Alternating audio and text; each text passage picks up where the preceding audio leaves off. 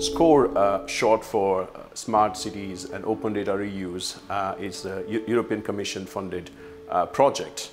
One of the central aim of SCORE is to increase public service delivery efficiency using technologies such as Internet of Things, big data, and open data.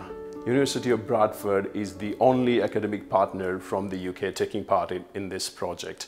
The other two academic partners are University of Amsterdam and University of Aarhus from Denmark. There are 9 other European cities also taking part on this project, including Amsterdam, City of Bradford, Ghent, and Hamburg, to name a few. So one of the scenarios we are considering in this project is to do with intelligent recycling and waste collection.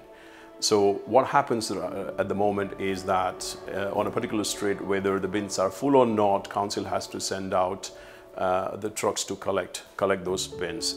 Instead of that, if we put IoT devices on those bins who are sensing the status of the bin, whether they are full or not, then we are able to help the planners to make better decisions about route planning, so that they can do dynamic route planning and send out the trucks only when they are needed to.